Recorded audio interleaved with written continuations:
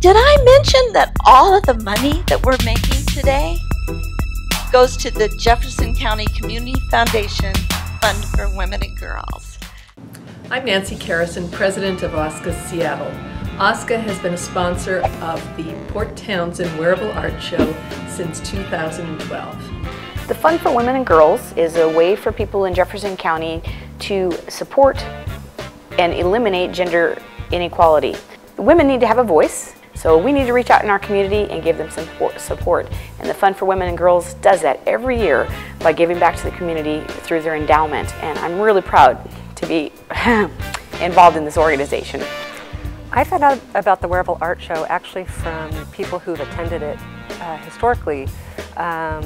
They just went on and on about what a great event it is and how the work is just very high quality, and had I ever considered doing something for that, I really felt like I was in my tribe. It's a bunch of people coming together with a bunch of crazy tools, crazy ideas, and nobody asks why. When I read the mission, which I think should be read because it's so beautiful, which is the Fund for Women and Girls envisions a world where women are safe, economically secure, and free from discrimination so they can reach their full potential.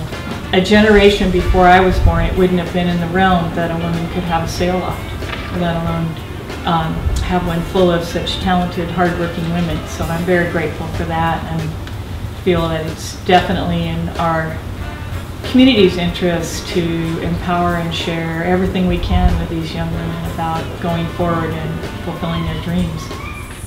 The cause for women and girls is what really adds to everybody having a good time, because we're all doing it for such a good reason. 1,000 people attended the 2014 Port Townsend Wearable Art Show.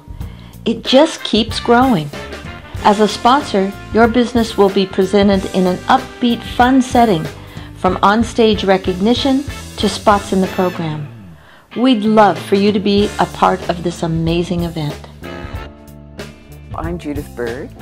So, it's all about empowerment for women and girls, isn't it?